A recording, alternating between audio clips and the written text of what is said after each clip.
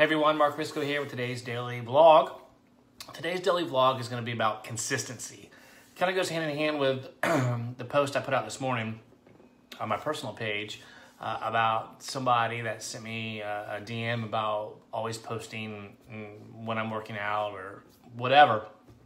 But consistency across the board, whether it's in business, whether it's in health, you've got to be consistent. What I find a lot in business, especially real estate investors, that they'll do one direct mail campaign, or they'll do one Google ad, or they'll do one Facebook. And, oh, hey, Austin. Hi. Say hi. Hi. All right. Got your stuff? Yep. All right. See you, buddy. Hi. All right. Shut the door behind you. Good. Well, there's a surprise visit by Austin, picking some paperwork up.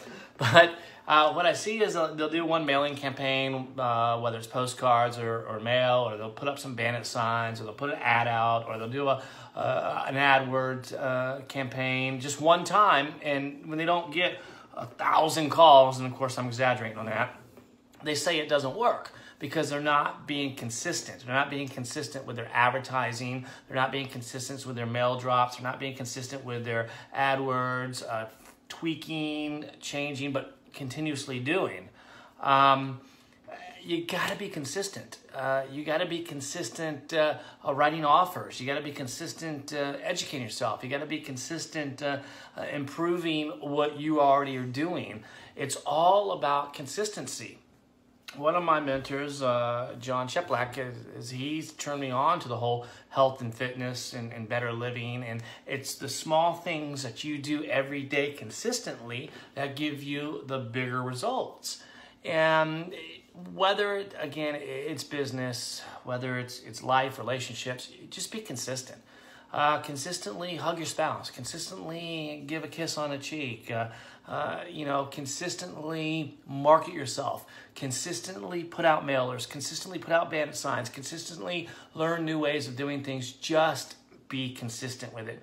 Don't give up. Learn, tweak, fine-tune, but be consistent.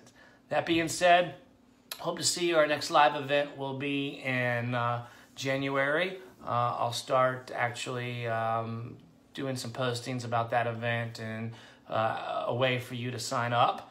Hope to see you there.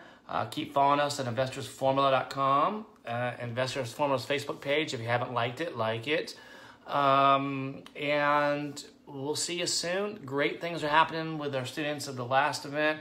We'll have the accelerator class this week. Jimmy Huffman will be putting that on, so we'll do some recordings there too. Keep following us. See you soon.